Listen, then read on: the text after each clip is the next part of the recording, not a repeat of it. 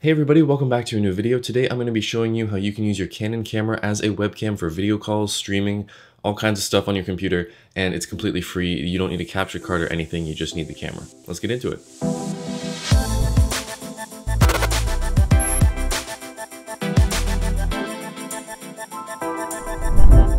Whoa, sorry for this interruption, I'll be quick. I just want to let you guys know that all of my Amazon affiliate links to all my gear, as well as all my social media links are in the description if you want to check any of them out.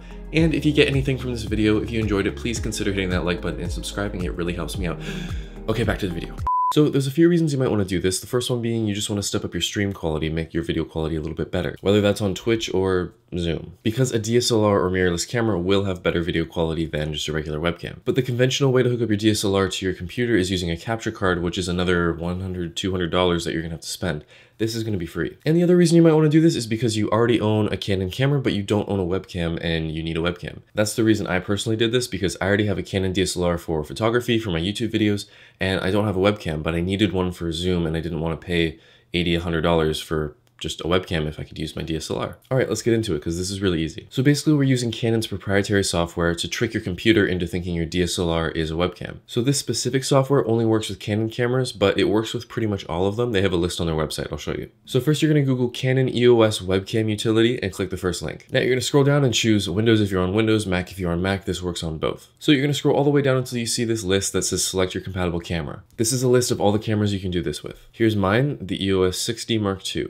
So we're gonna click on that. So this is gonna take us to the drivers and downloads page, and as you can see right there, EOS Webcam Utility, hit the download button on that. Not to be confused with EOS Utility, that's different. Make sure it says webcam. So if you're on Windows like me, this will download a zip folder. All you need to do is unpack that zip folder and start the setup.exe file. That's going to install the software you need, and now you can pretty much use your DSLR as a webcam. So using the USB cable on your camera, plug it into your computer and turn on your camera. So now your DSLR, when it's plugged in and turned on, should show up as a webcam option in Microsoft Teams, Zoom, meetings, I don't know what they're all called now. You can even use it in Discord, but I'm going to show you how to set it up in OBS. So in OBS, you're going to hit the plus button to add a new source and select video capture device. You can name it whatever you like. And now under the device drop-down menu, you should see EOS Webcam Utility. Select that. Now the downside to doing it this way instead of using a capture card with your DSLR is that you won't be able to output in 1080p.